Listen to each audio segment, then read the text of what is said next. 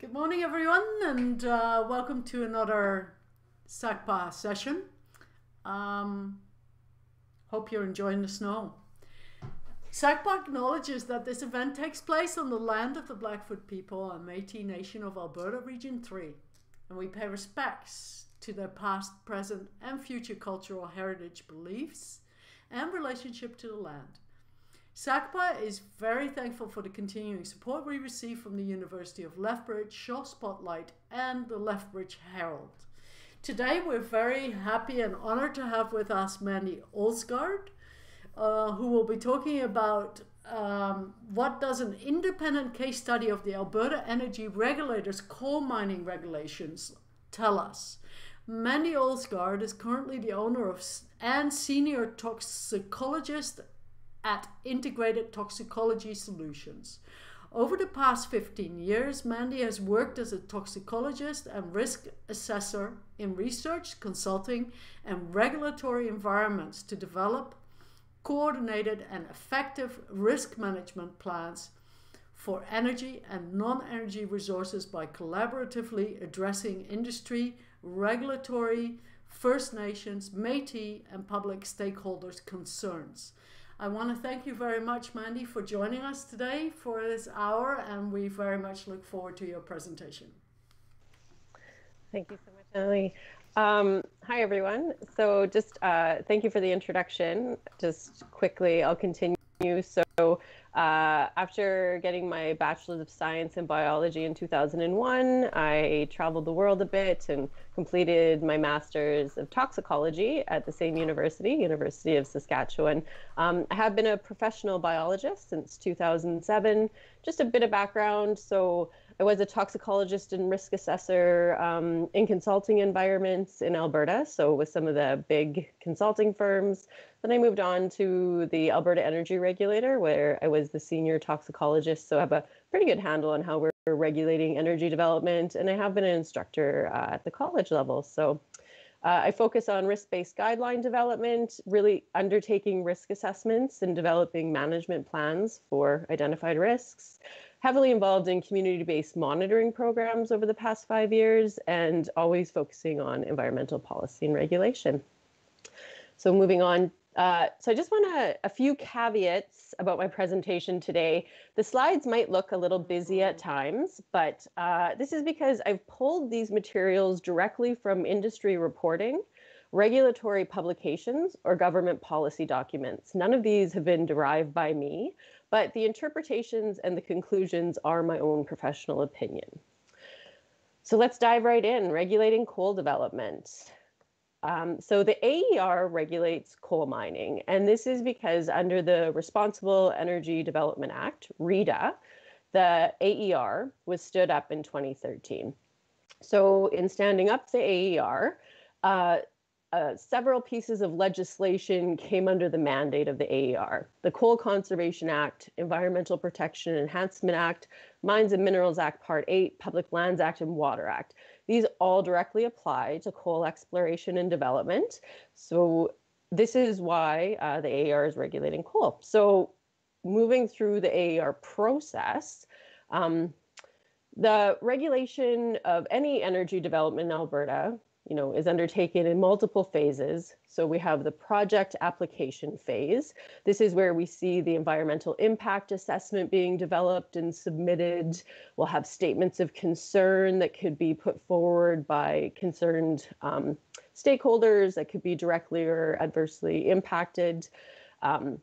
A lot happening at this stage. Then we move through compliance and project closure. So we're going to talk about each of these phases in the energy regulation cycle throughout this presentation. But quickly, I want to talk about the one-stop system first. There's been some discussion of this in the news recently. So one-stop is an automated review technology that the AER developed. And so you can see down there on the right-hand side, the applications that would be considered under one stop that would be relevant to coal mining or exploration would be these new amended or renewal applications under the Public Lands Act, under the Water Act, codes of practice under the Water Act or some of the reclamation applications. So it's important because this automated system allows the regulator to do quick reviews of what they've identified as low risk applications. And so if an application is low risk, it receives the standard or baseline review, and this is automated through the system. However, if something in the one-stop system flags that application as requiring additional or manual review, then it requires more oversight. And the box on the bottom left tells you a bit about why you would need more oversight. So maybe government policy, so like APEA. Most APEA applications could not be automatically approved through one-stop.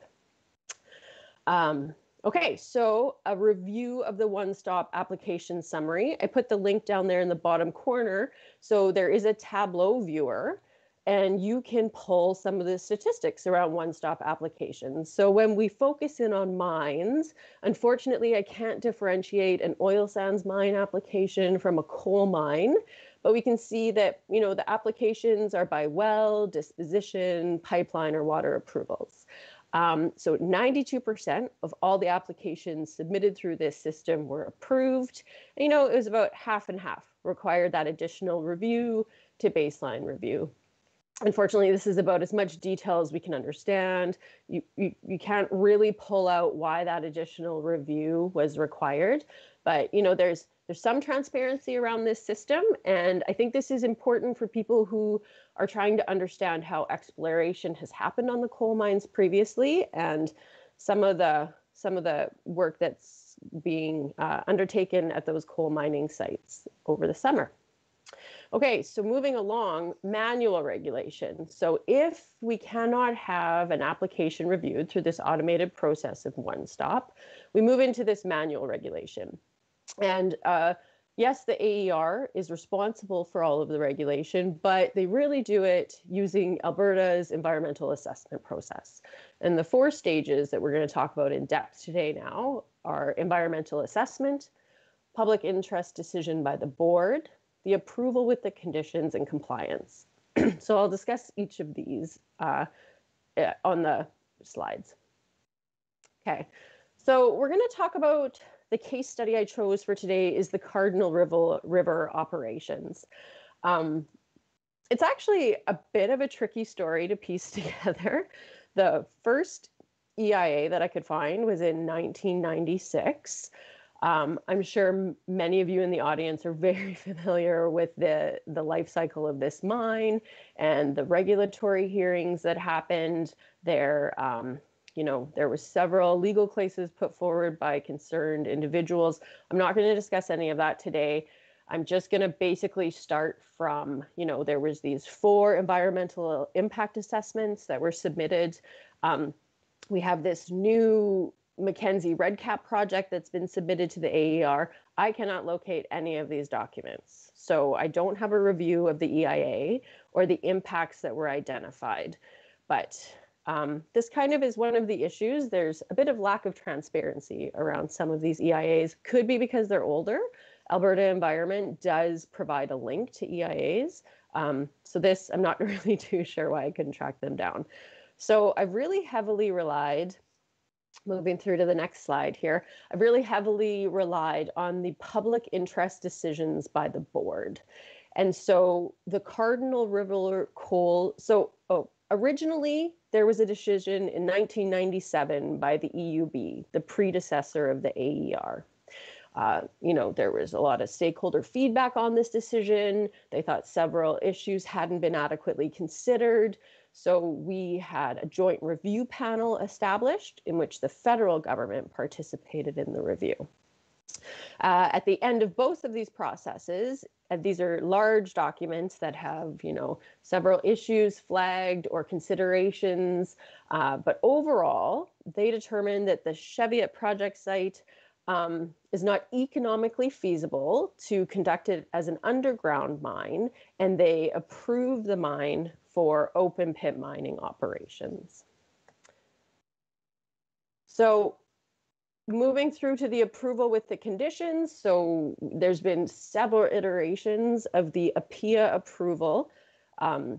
issued. The most recent is this November 2010 with an expiry in 2020. So Cardinal River, certain mine pits are moving into the reclamation stage. Again, a bit more of the complexity of this story. So I'm really going to focus on the APIA approval clauses. These are our backstop, right? So if there were issues identified in the environmental impact assessment process, the APIA approval clauses are where we try and monitor and understand if those predicted risks or impacts became measured on the landscape.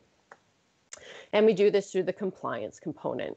So the examples I'm going to give today are from the Cardinal River Operations 2019 annual report, which was submitted in 2020. And I'm going to pull information out of some of these appendices. Okay, so let's move through this case study. I just have to note here that all of the information I'm presenting today, because it is under APIA approvals, is not publicly available through a self-serve option at the AER. You have to request it. And so I've provided that information there. This information request email is one of my favorites. I talk to the experts over there a lot at the AER, and they are very helpful. They'll get you the information you need, but sometimes it's a bit of a long process to go through. Okay. Let's talk about selenium first. We know that these EIAs identify potential impacts to the environment from selenium contamination.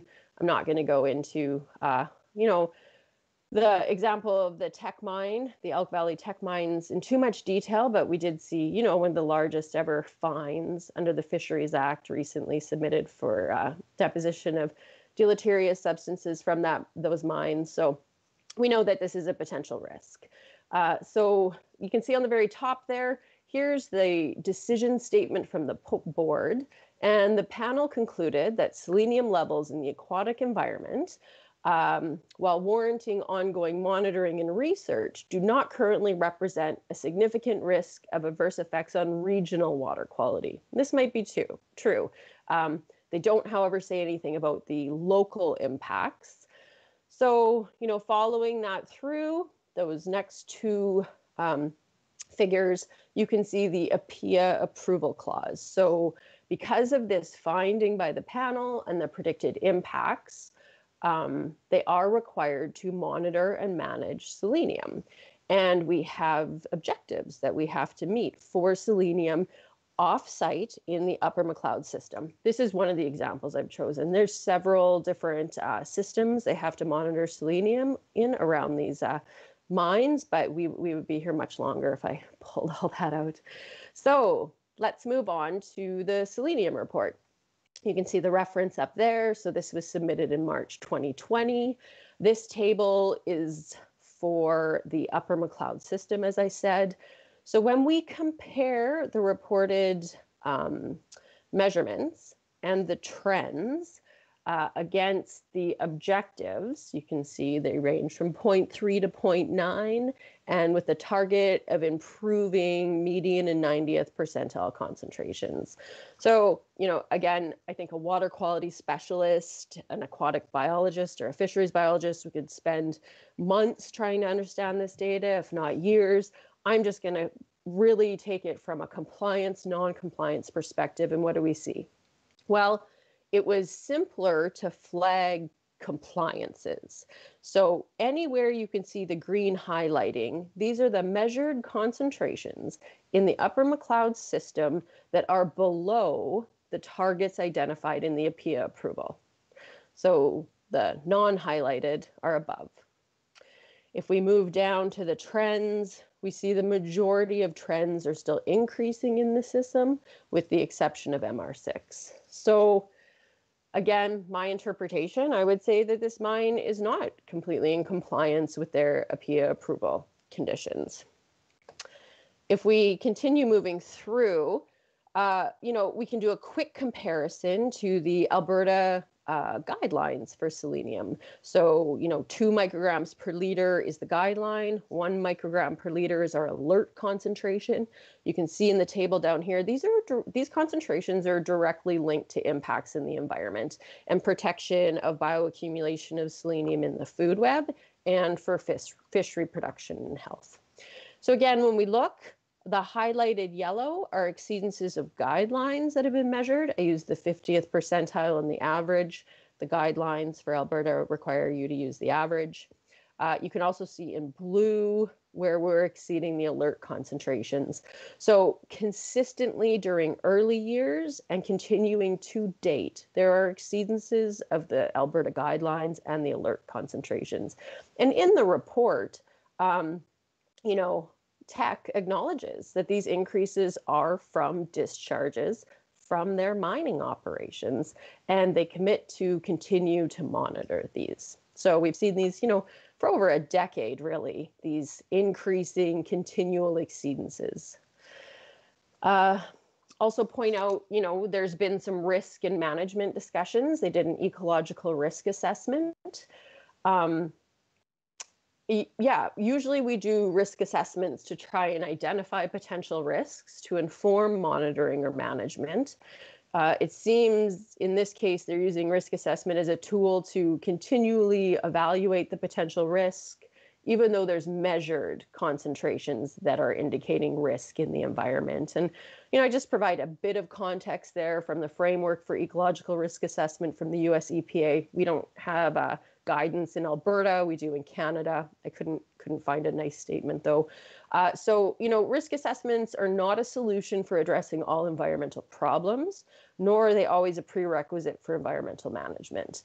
Many environmental matters, such as the protection of habitats and endangered species, are compelling enough that there may not be enough time or data to do a risk assessment.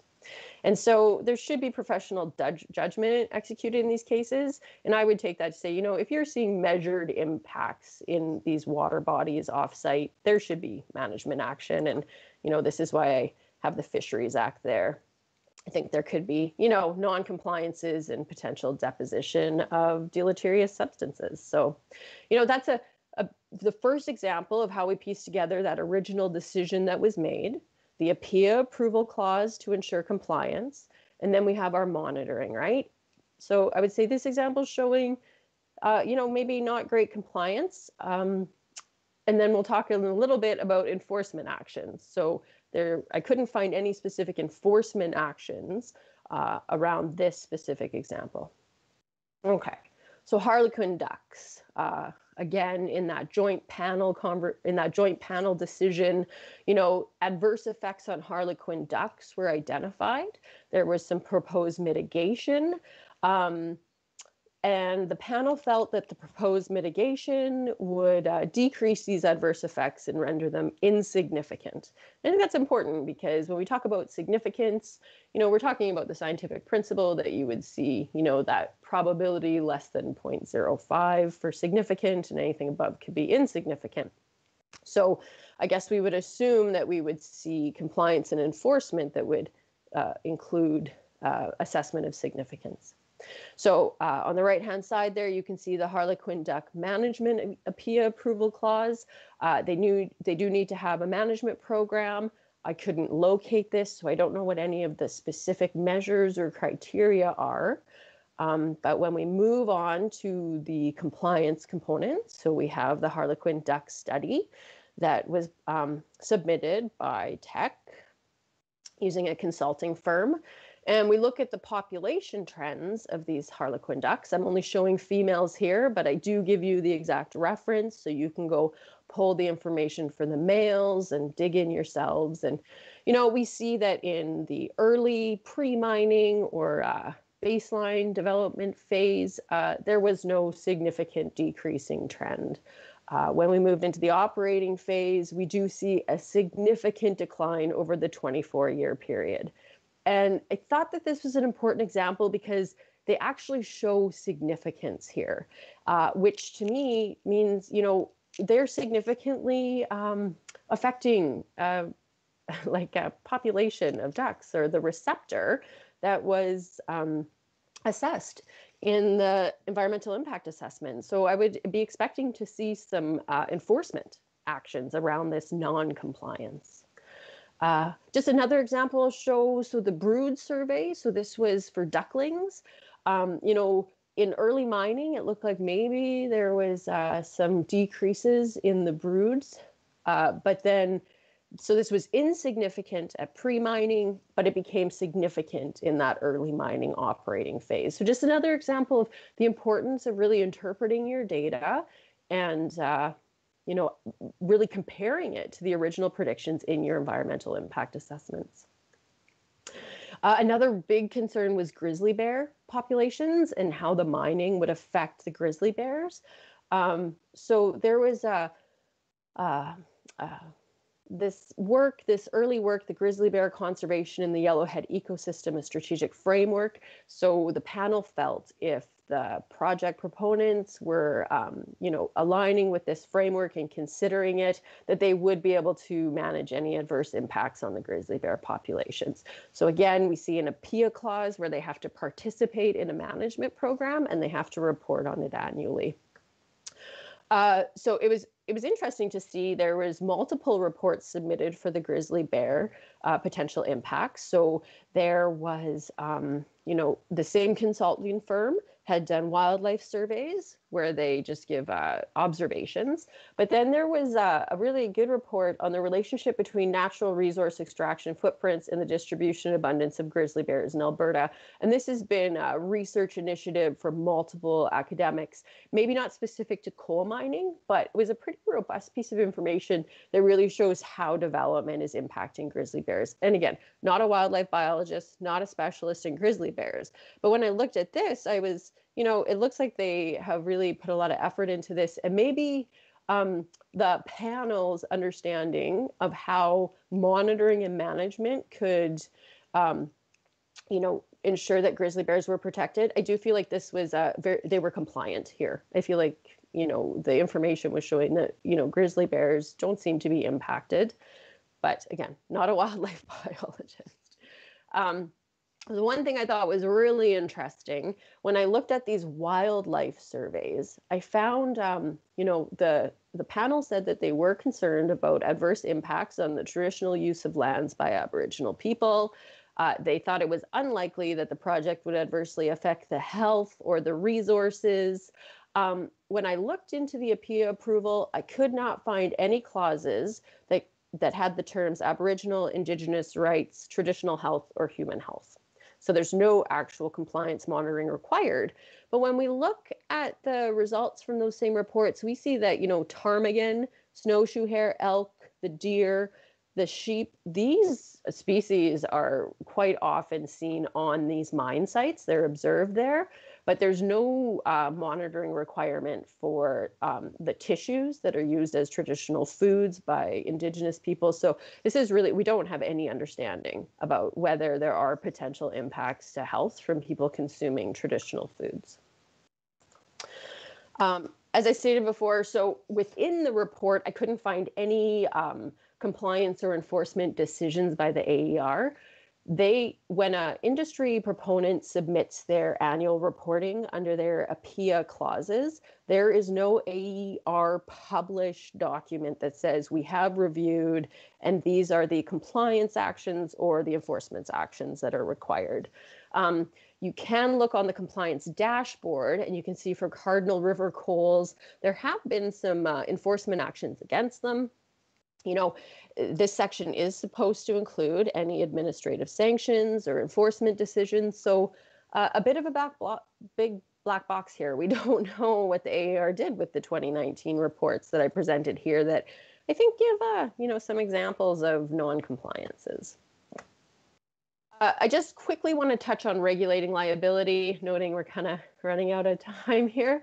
So again, this is directly from presentations by the AER, where they have identified that the potential liability in Alberta, and liability meaning environmental contamination that will require remediation or reclamation, from each of the energy sectors, $260 billion.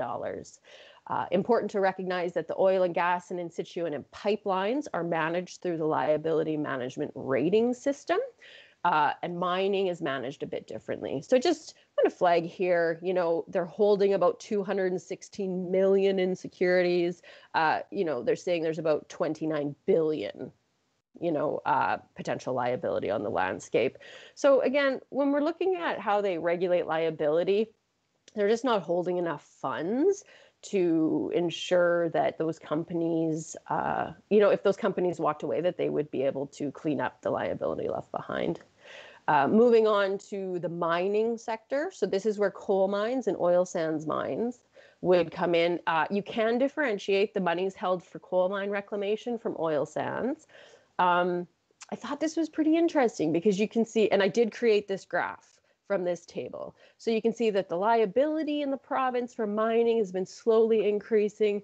The securities that are held has not been increasing. We hold about 4.7% security for the identified liability. I also really wanted to point out here the example that so economics drive many of the regulatory decisions that are made. And in May 2021, the government came out and said, due to drastic changes in oil prices, this affected the calculation and the amount of security that we would have to get from companies. Therefore, we're going to change the calculation. So this shows that, our regulatory system is tied to the economics of oil and gas, and there are external pressures on this system, right? We're holding less than 5% in securities already. Now we know that the price of oil can affect that to even lower. And again, world class from the presentation by Mr. Wadsworth from the Alberta Energy Regulator 2018, New Mexico and Texas have some better, liability and reclamation best practices as compared to Alberta. I haven't seen anything updated. I do realize it's 2021, so, with a grain of salt, but this is from a presentation from our own regulator saying that we maybe aren't, best in class or best in the world. So my conclusions, maybe it didn't come out in the presentation, but I think I gave some pretty strong examples of non-compliances when you move through the regulatory system. So you have a decision that states there could be impacts. You have an APEA approval that is there to maybe monitor those impacts, and then you have a compliance system to enforce the management. And I showed examples where it's not being enforced. I think these are systemic issues from economic pressures on the Alberta regulatory system. And I say economic pressures because I worked for the Alberta Energy Regulator under an NDP government, and it was no different than what we see under the UCP government. So my views are, apolitical. It doesn't matter what system you have running Alberta. The economic pressures from industry or the reliance on royalties, that's what's driving it. And that's independent of government sometimes. This will affect the decisions that are made, by the board, the clauses that go into the approval, the compliance, and the enforcement decisions right through the, the entire regulation process. How could we maybe start to address this? Yeah, maybe we could see quantitative benefit liability analysis being provided when there's a decision so that people can see very clearly and decide for themselves, was this a decision that was made because the economic factors outweighed the environmental factors, or was it, a pretty even balanced decision? I think this would help a lot with the public's trust of the system and really to move forward with energy development in this province. These need to be predictive and forward-looking. We can't continue making short-term decisions. I think that's how we've ran into this issue with high liability, not enough security, and a mistrust of the system. So again, while this might be maybe the cost of doing business, and I'm not an economist, and I can't say whether the risks outweigh the liabilities or the benefits outweigh the liabilities or vice versa, I can say that it's not an entirely world-class system as we're hearing touted by the government. It's not entirely risk-based, and it's not a balanced approach.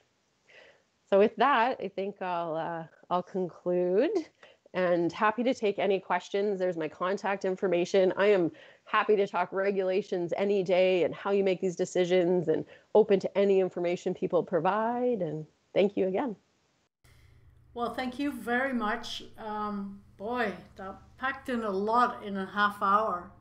It's interesting how you took a case study of a particular mine and walked us through it. It was very good. We have quite a few questions in the chat already, so I will just start right away with our first question, which comes from Trevor Page. Since the AER is funded by industry, how can it be independent? Any chance of an independent regulator emerging? Yeah, so I would say it's not independent of economic decisions that benefit this province. And we know that there's lobbying by industry. You know, you could FOIP emails to any senior executive at the AER, and you'll see how often industry executives come knocking on the door to have discussions. So I can say that with confidence. I don't know how we would move towards an independent body in this province. I can't project that, but I can say, you know, there's some real big issues with lobbying and how decisions are made. I should say, though, I just want to caveat that I do feel like these issues are quite focused on upper management within the regulator, within industry, and within the government. I feel the subject matter experts and the scientists working at the lower levels, their decisions aren't as affected by this economic pressure. It's how their decisions funnel out of the government or the regulator. They kind of get stopped at that upper management level. So I think if you could ever get talking to a subject matter expert or one of the scientists, you probably hear the same things I'm saying, but those that communication doesn't come out from the regulator very often. That must be frustrating for those scientists working there. Well, I don't work there anymore, so by choice, I should mention too, by choice. Our next question comes from Knut Peterson. Politicians and industry people continue to highlight Alberta's world-class regulations. How would you rate the enforcement of such? Yeah, so I provided examples directly from the regulator's own presentations. I think with respect to liability and the securities we hold and the amount of liability that's accumulated, if we interpret liability as contamination requiring remediation and reclamation, I think you can easily see that those, you know, the decisions that we make to allow development on the back end are just, you know, it's uncontrolled liability, and we're not seeing those long-term risks for the short-term economic benefits. Yeah, it's a tricky one. I'm not sure. Our next question comes from Ian Hurdle. What is the current test method for selenium sample, the cost and turnaround time for a result? Oh, I would be speaking out of place here. I'm not too sure what I don't know specifically for this report because I don't know what lab they're using. I didn't look into the actual lab reports in the back of the selenium report. So, you know, I'm happy to look into that and email you the information, but I couldn't answer it off the top of my head right now. I'm sorry, I missed Knut Peterson's third part to the question. So what I'm going to do is read his whole three-part question out because I happened to miss, and I apologize for that, Knut. So I'll start right at the top again. Politicians and industry people continue to highlight Alberta's world-class regulations. How would you rate how would you rate the enforcement of such? And as I understand it, AER does not have the manpower to do enforcement even if they want to. Again, I think that those field office staff are very hardworking. They do what they can. I agree. I do think that there's much more enforcement needed. If you could review the reports in the level of detail that some experts like myself and others have, if you could spend that time, I think there'd be a lot more enforcement actions from non-compliances. So whether we're, you know, the world-class issue is a bit tricky. So you have the regulatory system, which, you know, I've described here, but I haven't really described the policy system. And that's where guidelines or criteria for the environmental protection, so the surface water or the air quality guidelines are defined. And I think when Alberta is saying that we have a world-class system, you need to dig into both. You know, the regulatory system, I think I just showed, is quite it's quite heavily impacted by economic factors. I didn't really show guidelines and how they compare to guidelines across the world. And, you know, with respect to selenium, you know, our irrigation guideline is higher than what's acceptable in BC for particulate matter and the air, some air quality contaminants from coal mines. You know, we manage them differently in Alberta, and our guidelines are much higher or not even comparable to the World Health Organization. So I think when you put together our policy and our regulatory system, you know, I wouldn't say we're world-class when we compare ourselves to the US EPA or the World Health Organization. We may be world-class when we're comparing ourselves to countries that, you know, are still struggling with maybe socioeconomic factors, and they're not, you know, the people and their social issues are still heavily outweighing environmental protection. And that's a much different system to compare yourself to. But across the board for, you know, what I would say are comparable, you know, countries or systems, no, I don't think we're always world class. I hope that answers that a bit better. Okay. Our next question comes from Jim Miller regarding AER conclusion that selenium will not have a detrimental effect on regional water quality. Why do they use regional spatial scale, and why? Does regional mean watershed scale? This would be me interpreting that, and I think because the EUB at the time, so the Joint Review Panel, so the EUB and the federal government, they couldn't put a statement in there saying there wouldn't be local impacts because the EIA showed there would. It was acknowledged there would be, you know, local impacts from the selenium, from the mitigation that was proposed. But when they did the modeling on the regional scale, there wouldn't be broader impacts to regional systems. But I think you bring up a really good point. Should our performance system be based on regional impacts, sub-regional, local? We know that some of these species at risk are present on the local and sub-regional scale. So I would say that should be the spatial scale that we are assessing performance at. And to be perfectly honest, I think the regional scale is a cop-out for the province and industry. And that's how they get a lot of these projects approved. Our next question comes from Terry Shillington. Is there a country in the world with an effective regulation system and environmental protection?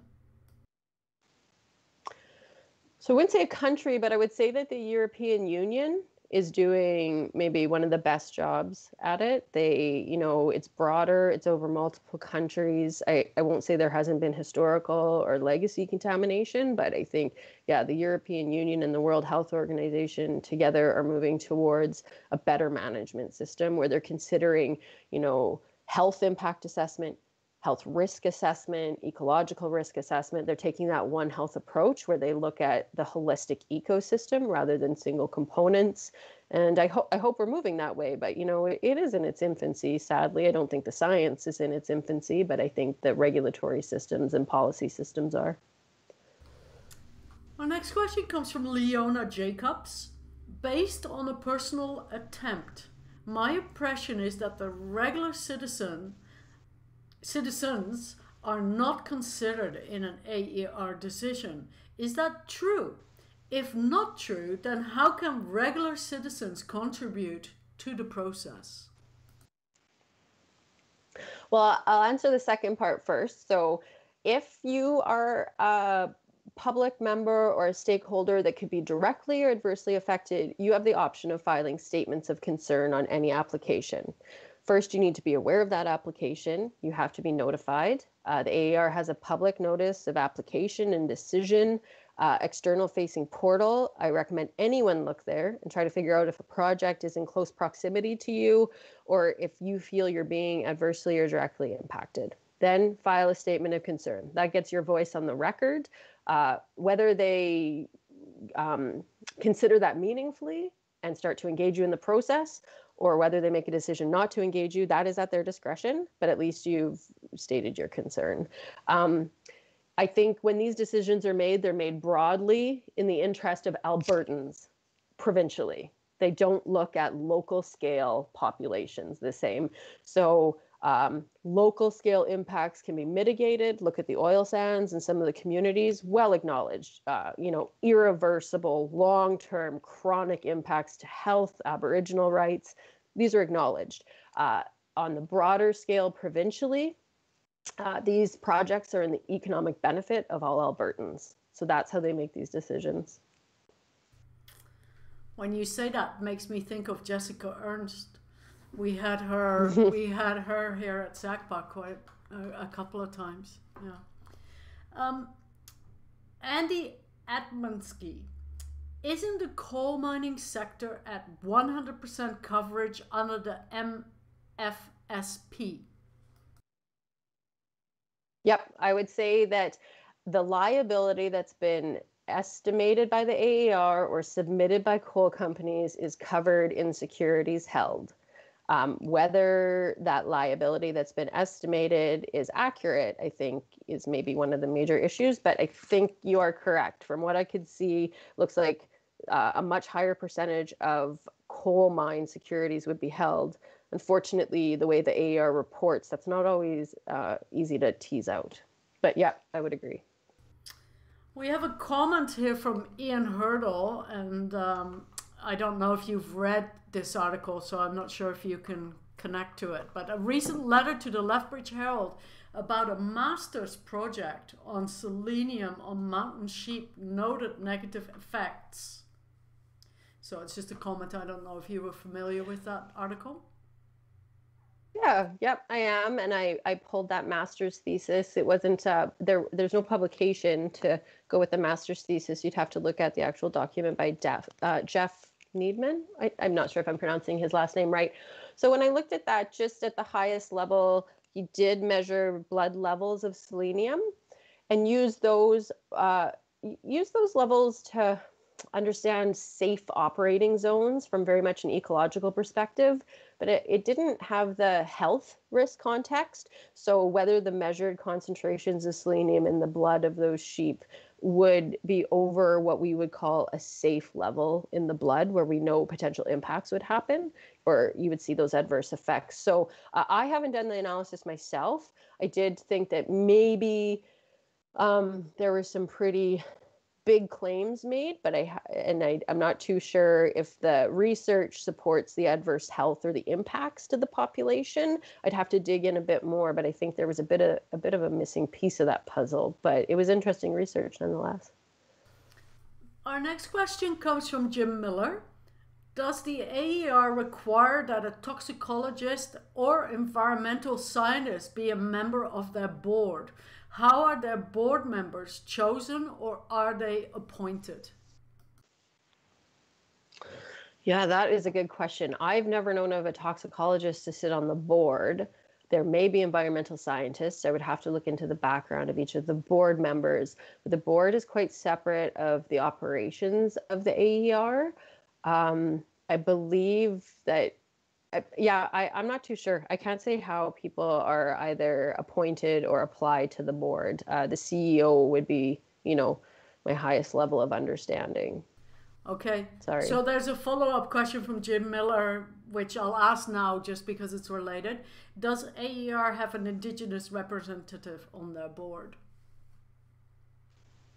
I don't know who's on the board right now. I know that there's a stakeholder engagement group that does have a specific set of experts and, staff dedicated to Indigenous engagement on projects. That, again, is at the operational level. I don't know if it's at the board level. Okay, our next question comes from Bev Mundo. You mentioned that Aboriginal issues do not appear specifically. Have you given this talk information to an Aboriginal group?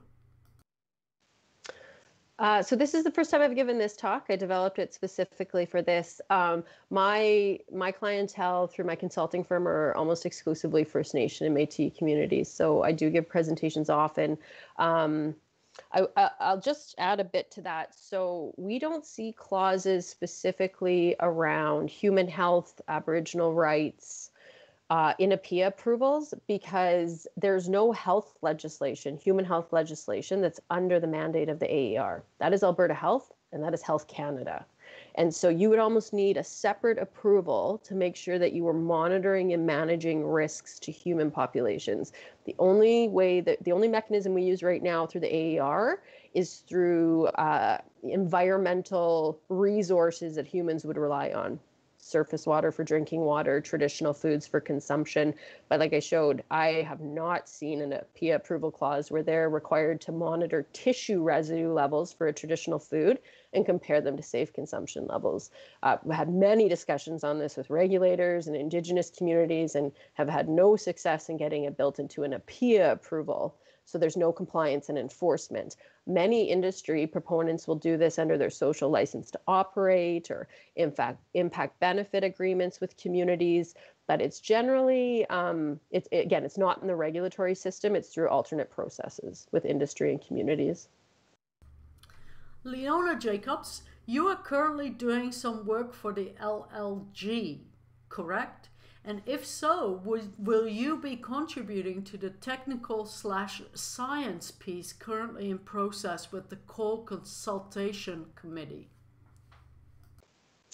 So I'm actually doing an independent research study for the Pekisco group. So the LLG is working with a number of great researchers and the LC's group to do a water quality and quantity modeling study. I'm actually doing an air quality study. So the cumulative impacts from 8 of the proposed mines to air quality with a human and environmental health risk assessment. So a bit of an independent study. We'll be relying on and working with some of the LLG scientists, but it will be independent. Once I'm done, I guess it's with the Pekisco group, and hopefully we'll be engaged to speak to it. It would be the first cumulative predictive air quality study to show, what could happen with air contamination from mine sources. So yeah, I hope we'll be engaged. Excellent. Our next question comes from Laurie Schultz. How does the AER review cost... Sorry, it jumped. I'll start again. Laurie Schultz. How does the AER review coal dust particulates and wind factor in applications and monitor same? Do you want me to read that again? I think I botched that up. That's okay. I think I got it. So pretty broad question. And I will say, the regulator does very little monitoring on their own of air quality impacts. The provincial government under regional plans would do that monitoring, with the exception of the oil sands, where the oil sands monitoring program does that. It's a bit complex. So the monitoring story is complex. The regulator would review any assessment or air quality monitoring report submitted by a proponent. I think this is an important distinction. So if you want to develop a project in Alberta, as the proponent or the industry partner, you do your own air quality assessment, and then you submit that to the regulator, where an air quality specialist will review that.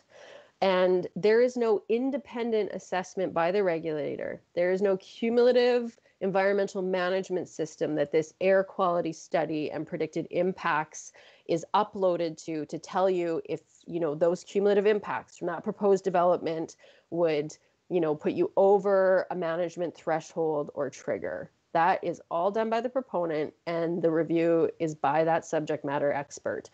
This then informs the decision that is ultimately made. Again, so air quality is kind of my specialty. It's one area I focus on. And, so while I think, within the AER, those subject matter experts have a lot of responsibility for reviewing those. There's not a lot of air quality experts within the regulator. They do what they can.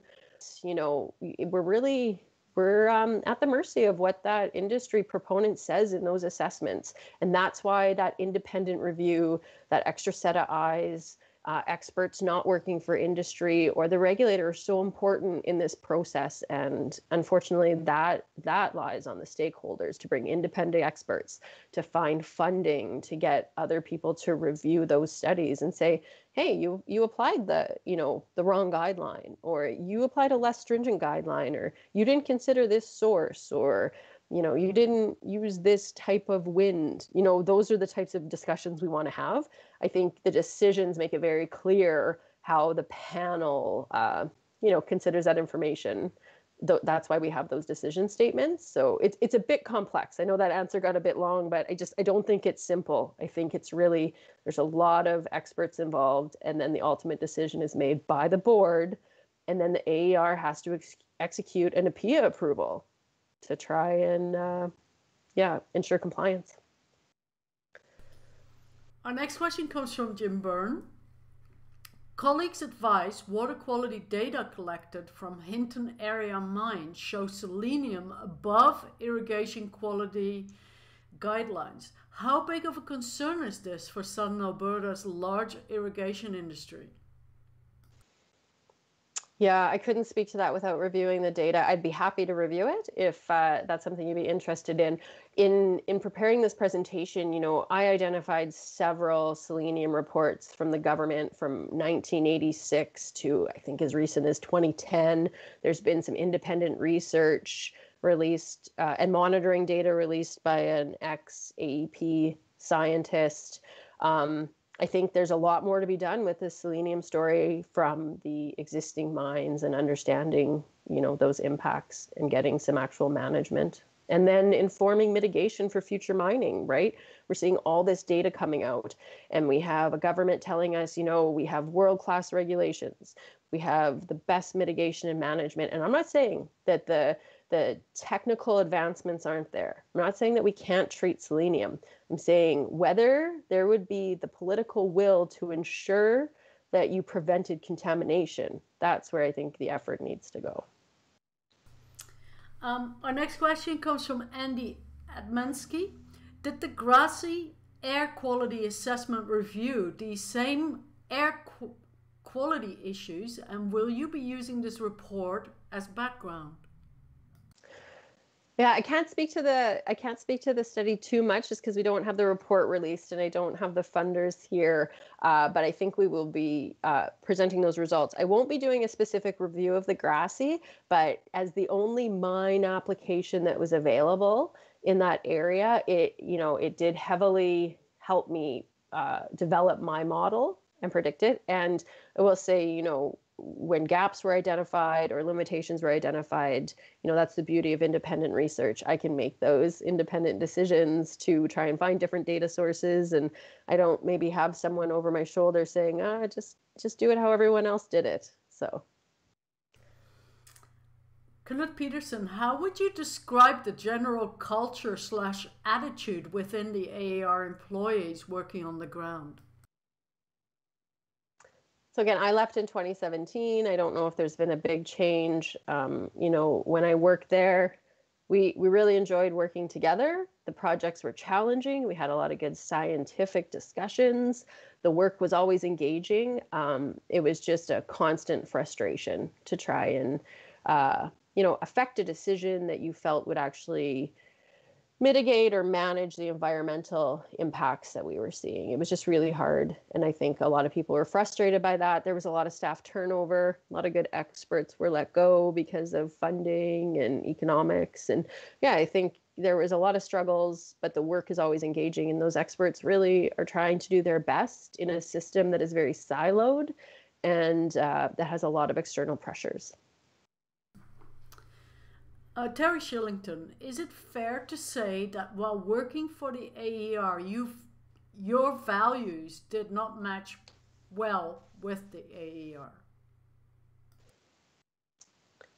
Yeah, absolutely. That's it. When people ask me why I left, I do say it was probably an issue with core values and, really as a professional biologist, being able to make decisions that I think aligned with my code of conduct and doing what I thought was required as a scientist. There was the odd example. I was very lucky that my direct senior leader, the chief environmental scientist, I think held many of the same core values as I did. And, I had a lot of top cover there, but, after she left, it was quite difficult. And yeah, I would say that's why I left. Next question comes from Trevor Page. You indicated that you didn't see any differences in the oversight of AER when the NDP government was in power. Can you elaborate? So again, it was a challenge to try and release reports or research or affect internal discussions to ensure that environmental performance was considered. This was a new concept within the AER, right? The ERCB did not have to make decisions for environmental performance. That was under the purview of the provincial government and the Alberta Environment and Parks, or whatever previous names, ESRD. So we were trying to develop the systems to ensure environmental performance were considered under APEA and the Water Act and that new legislation. So I think a lot of our struggles were internal, trying to develop the systems for environmental performance. Maybe we had direction from the government to try and do that, but at the end of the day, I was only successful in releasing a single report that actually considered human health and environmental risk while I was there.